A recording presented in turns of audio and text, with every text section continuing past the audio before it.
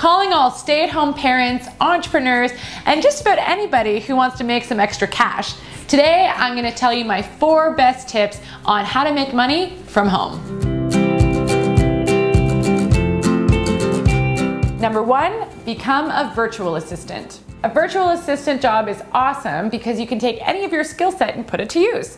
Things like graphic design, bookkeeping, accounting, general admin, basically anything office related, and you can become a virtual assistant. The reason I love it the most is because the pay is good, anywhere from $15 to $30 an hour depending on your skill set.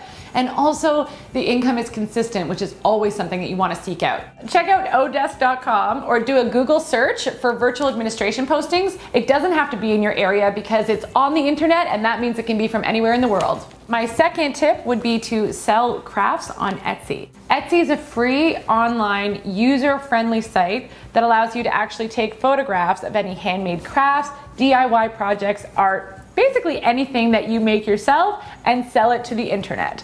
It's a wonderful way to make extra cash at home by using your artistic flair. Your cash flow on Etsy really depends on what you're selling and how much of it that you're selling. It tends to go up and down, so it's not as dependable as actually locking down a cash flow stream like a virtual administration job. So my third way to make money from home is to become a social media manager. This is relatively new in the last few years, and it's a great way to get consistent cash flow from your home.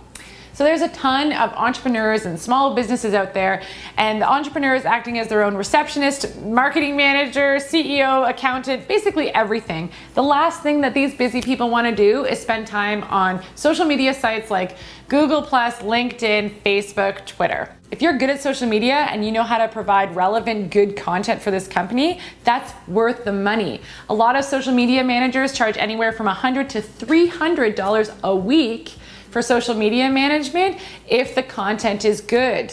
You can actually track your influence on a site called clout.com, and then you can prove it to the entrepreneur that you're worth the money. My fourth way is to become a tutor.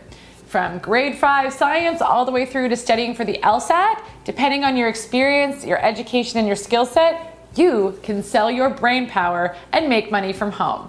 These days, you don't have to just stick with your local network for tutoring. Because of sites like Skype and Google Hangout, you're actually able to expand your tutoring horizons.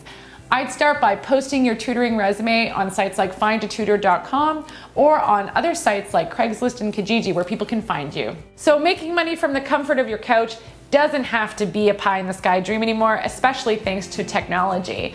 And if you have any other ways to make money from home, please leave the links in the comments below for the community. You should subscribe if you want to make money from your couch while watching Game of Thrones and potentially crying over the Red Wedding.